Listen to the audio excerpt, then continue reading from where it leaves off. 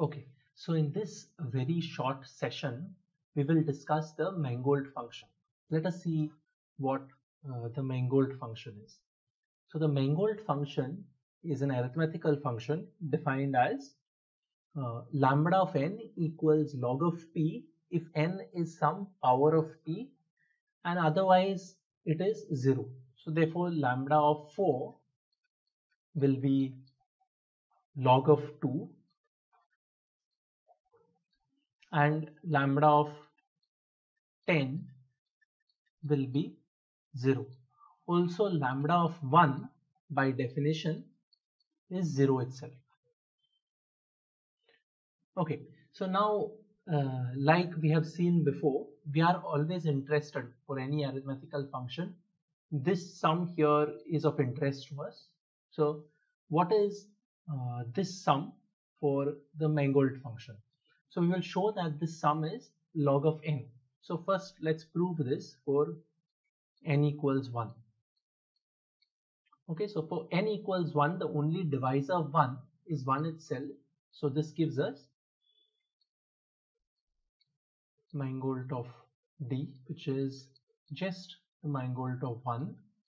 But Mangoldt of 1 by definition is 0, and that is the same as log of 1. So the theorem statement is true when n is equal to 1. Now let us prove it when n is greater than 1. Now when n is greater than 1, we know that n has a prime factorization. So suppose n equals p1 raised to a1, p2 raised to a2 up to pk raised to ak is the prime factorization of n. Now notice here that in this sum we have the Mangoldt of the divisors, but as we can see, if there are more than one primes in n here, then the value will be 0.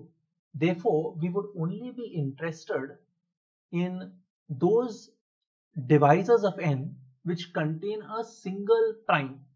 So therefore, Mangoldt sum d divides n, Mangoldt of d would be, we can ignore all divisors where you have mixed primes in it, because those will only contribute 0 to the sum.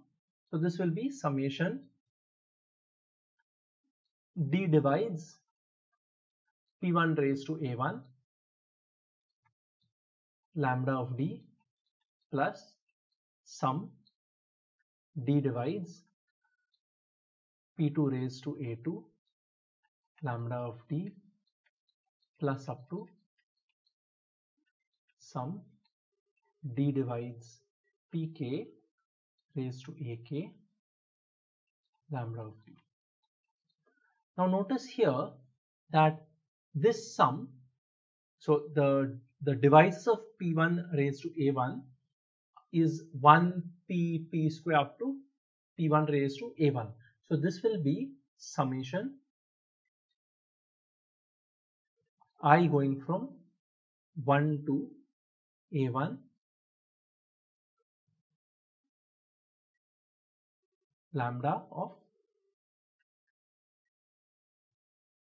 p1 raised to I plus up to summation I going from 1 to ak lambda of pk raised to I. Now lambda of p1 raised to I is log of p1. Okay, and we have, so this will give us summation I going from 1 to a1 log of p1 plus up to summation I going from 1 to ak log of pk. Now here this will be a1 log of P1, because P1 is constant in this sum here, so it can be brought out, and we are adding log of P1 to itself A1 times. So therefore this will give us A1 times log of P1 plus up to AK times log of Pk. Now by using the properties of log, we have, so let us use the next page, so that will give us summation d divides n lambda of n equals, we are using the properties of log, we'll get log of P1 raised to A1 plus log of P2 raised to A2 plus up to log of Pk raised to Ak. But this here again, using the properties of logarithms, we have log of P1 raised to A1 times P2 raised to A2 up to K raised to Ak.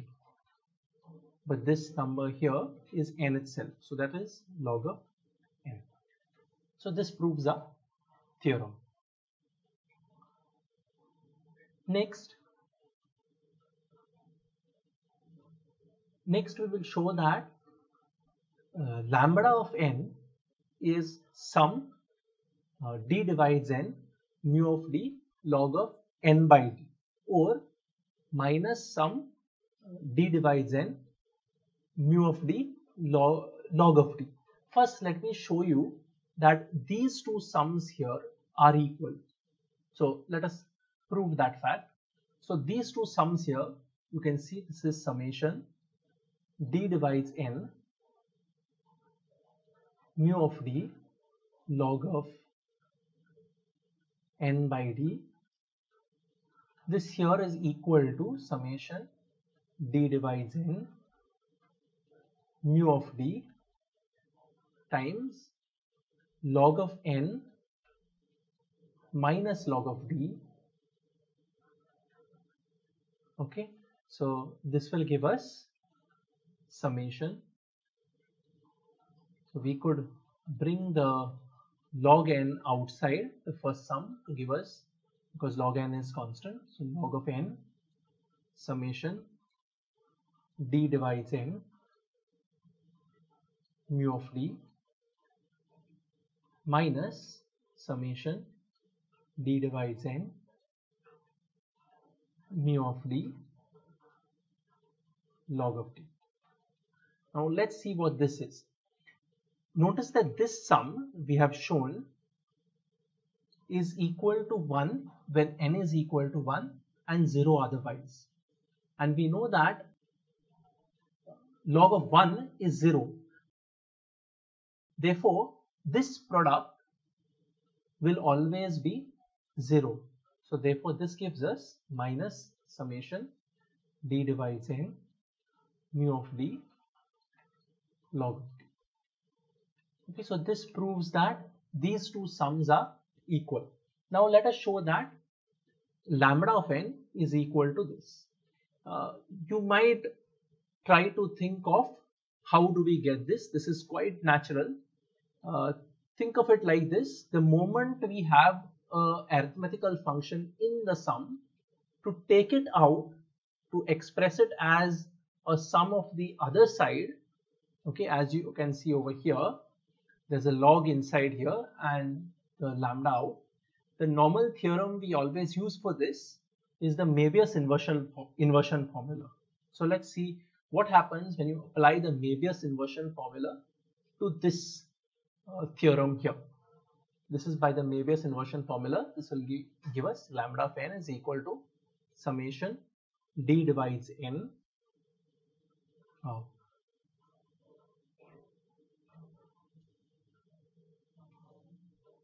mu of d into log of n by d.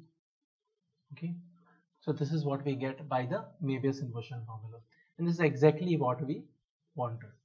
So this gives us our result. So from this we have proved our result, and we will go on to the next section in the next session.